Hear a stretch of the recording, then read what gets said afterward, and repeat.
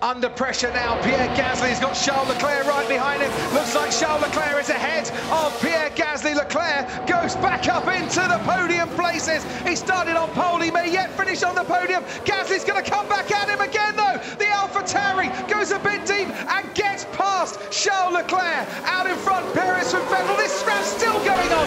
Gasly's still ahead of the Ferrari. Behind them, Lando Norris waiting to pick up the scraps here. But Lewis Hamilton, 54 point-scoring finishes in a row, and he fails to score points today. And down the inside goes Gasly, stays ahead of Leclerc. For one brief moment, Lando Norris thought he had a chance.